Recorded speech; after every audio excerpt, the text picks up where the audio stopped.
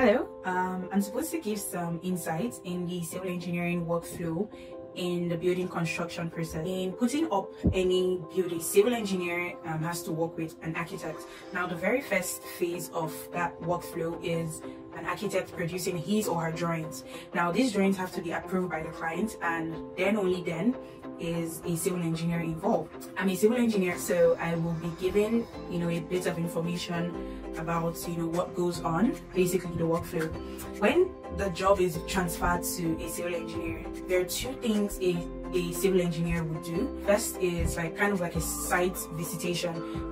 Basically, you're not just being given an architect's drawing, but you want to see that you'll be able to put up, that structure, on that site allocated for that particular building. So there's a site visitation where you survey your area and see that it's workable. You do your soil investigation, because the soil is a very, very major part of a structural engineer's job. Don't want to design something that would one day literally collapse.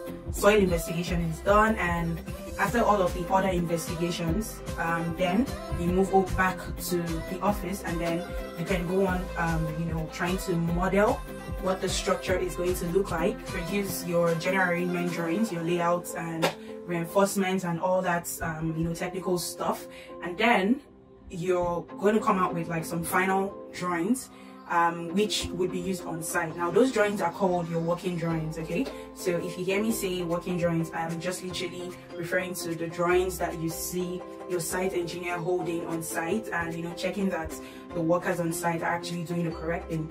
Now, the people who produce those drawings at the office are called structural engineers.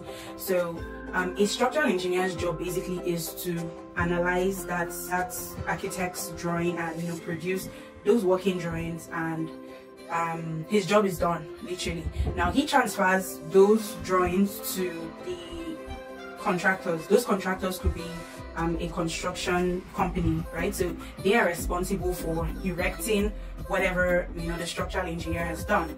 So at the point where it's transferred over to the construction company, then they go to the site and then they do their surveying, their setting out, and the foundation, and the building keeps going up gradually. Now, for everything that is built up, it's the structural engineer's job to come in and inspect that everything is being done according to the drawings that has been handed over to the construction guys. Structural engineer just comes in regularly to inspect and make sure that everything is done according to what he specified.